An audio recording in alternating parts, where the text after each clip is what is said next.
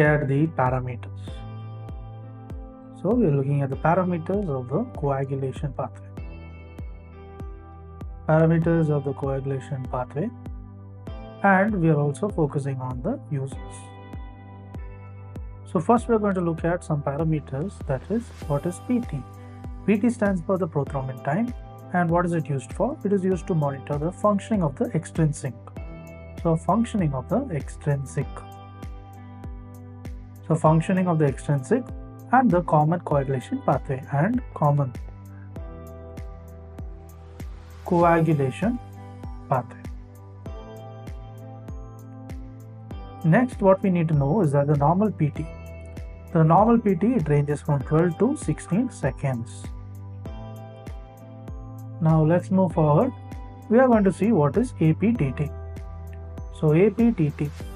So APTT is nothing but the activated partial thromboplastin time, and it is used to monitor the functioning of the intrinsic. So functioning of the intrinsic and common coagulation pathway, and also the common coagulation pathway. So here the normal APTT is about 26. The normal is 26 to 34 seconds. And a relatively rare cause of prolonged APTT is due to, so in case of prolonged APTT, it is due to the presence of antibodies. So it is due to the presence of the antibodies, and it is against the coagulation. Antibodies against. So this antibody is against the coagulation. So it is against the coagulation plasma proteins. So it is against the coagulation plasma proteins, and it is called the inhibitors.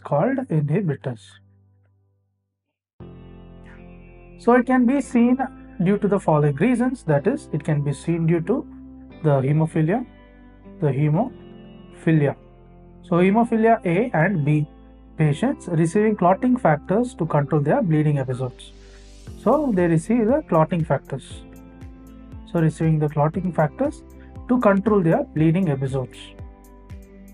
So clotting factors to control bleeding episodes.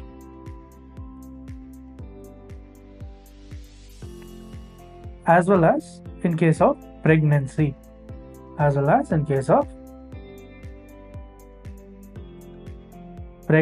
Then also the autoimmune diseases and the malignancies.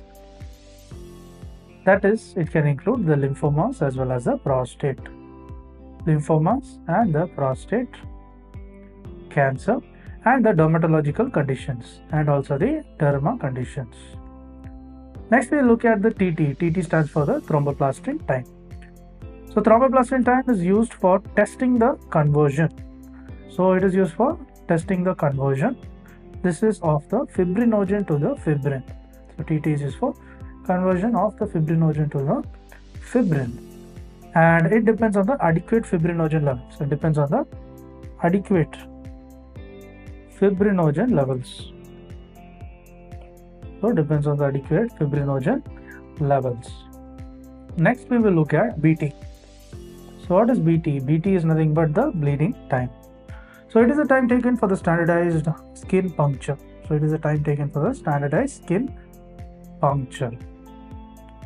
And to stop bleeding. So what is it done? To stop the bleed.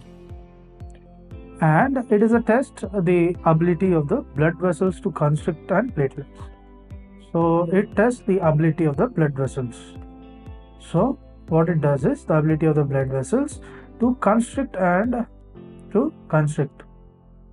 So the blood vessels to constrict and platelets to form hemostatic flux. So the platelet forms the hemostatic flux. Next we will look at something known as the FDP. So what is the FDP? FDP stands for the fibrin degradation products. So this fibrin degradation products, they are used as the fibrinolytic activity. So you'll see the fibrinolytic activity is monitored with this, and they are increased in the DIC. So they are totally increased in case of the DIC. So in this video, this was about the parameters of the coagulation and pathways and the uses. So I've discussed certain parameters such as thromboplastin time, prothrombin time, bleeding time, to name a few. And to learn and grow daily like this, please do subscribe.